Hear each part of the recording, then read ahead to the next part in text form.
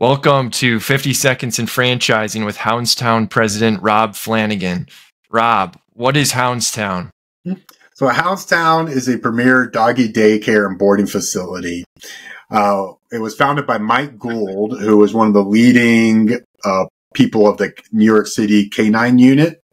And he's just one of those amazing, magical humans that he gets dogs. And he understands how dogs think and see the world. And he took that philosophy and then put it into a doggy daycare and boarding concept. And what really are your key differentiators? Everything that differentiates Hounds Town drives from our dog management approach. Our tagline is, we do it for the dogs, and we really mean it. How much is the total investment typically required, and how does that compare to competitors? Yeah, so within our item 7, our high end is about $750K, give or take.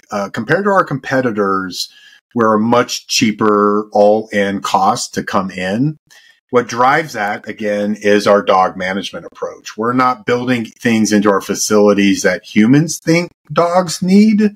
We're building everything to what the dog needs. And how fast are you growing? So our growth, we are really ensuring that we're growing, and we're excited about that, but we're not doing it in a way where we get over our skis. Today, we're at 50 units. We should be around 60 by the end of the year. And next year, we should be between 80 and 90. What I like to stress for Hounds Town is that what really drives us as a franchise is the average unit volume and unit economics of our locations. That's really our main KPI. What will investors find in your item 19? Hounds Town is incredibly proud of our item 19. It is as transparent as you can make it. Not only do we have the standard sales comparisons year over year, but we put in the P&L statements of all of our locations within the reporting group.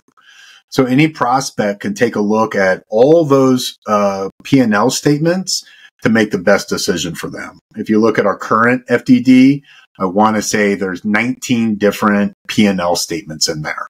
If you enjoyed the discussion, please see the full episode on our YouTube channel or Spotify podcast links below.